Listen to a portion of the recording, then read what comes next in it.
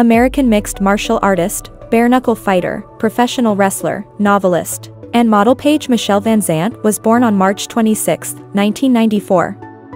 In the flyweight category of the Ultimate Fighting Championship, Paige had previously been contracted. Paige has experience in bare-knuckle boxing with the Bare Knuckle Fighting Championship and professional wrestling with All Elite Wrestling, outside of martial arts.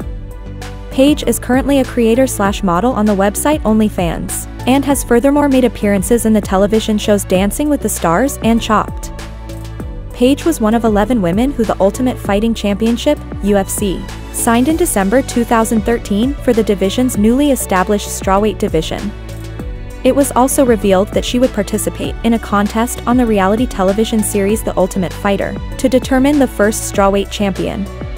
Paige was turned away from the reality series on March 31, 2014 since she was just 20 years old and the minimum age to compete on it is 21, and this was because there was alcohol present in the house.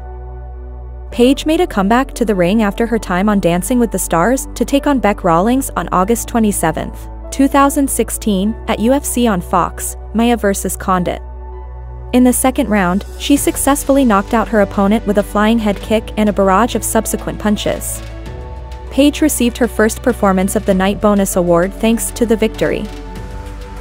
On December 17, 2016, Paige competed against Michelle Waterson in the main event of UFC on Fox, VanZant vs. Waterson. She was rear-naked chomped in the first round, which caused her to lose the bout by technical submission. She finished her career as the number 12 rated strawweight. Paige made her debut in professional wrestling on September 15, 2021, when she competed for All Elite Wrestling on their Dynamite program alongside athletes from American Top Team. Paige assaulted Chris Jericho on Rampage, Grand Slam the next week. Paige signed her AEW contract over Tay's body after the match. Paige would pair up with Ethan Page and Scorpio Sky to take on Conti, Guevara, and Frankie Kazarian at Double or Nothing. It was revealed on the Rampage episode airing on May 27. The winner of the competition was Paige's team. Paige made her final AEW appearance in May 2022, Double or Nothing,